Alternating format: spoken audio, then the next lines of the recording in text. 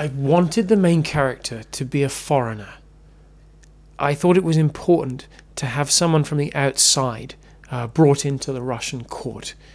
That, I thought initially, was going to be difficult.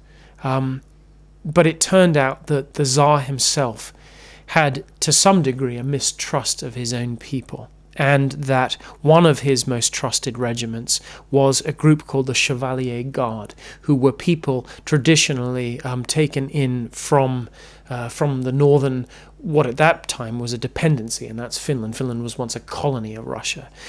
It fell into place pretty naturally. I'm skipping over some pretty important pieces of history, such as the Chevalier Guard being dissolved, but in, I think it was 1904. But the important thing is that there was ready access to the idea of an outsider, not an intruder so much, but someone whom the Tsar could trust, perhaps even more than his own people. That was the important thing.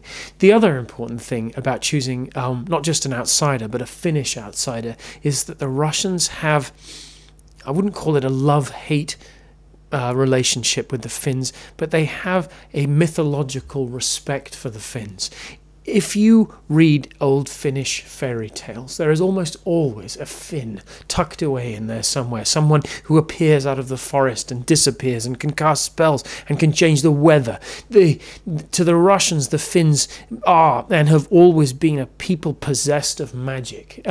Perhaps that magic was no more strongly put to the test than in the Russo-Finnish War of 1940, where an extraordinary, I think it was 2.5 million Russians were hurled at the far smaller Finnish army, only to be stopped dead in its tracks by the tactics of the Finns, who knew so well how to move in that frozen landscape. And they mauled the Russians. They ground the Russian army to a standstill. If you look at the geographical sizes of these countries, equivalent would be, Finland would practically be about the size of my thumbnail compared to the vastness of Russia. So that was all, or is all, in the future for Pekkala. But the idea that the Tsar might have chosen someone possessed, at least in a mythological sense, of something more than just the natural abilities of the detective, turned out, once I got writing, to be a choice that I certainly haven't had cause to regret yet.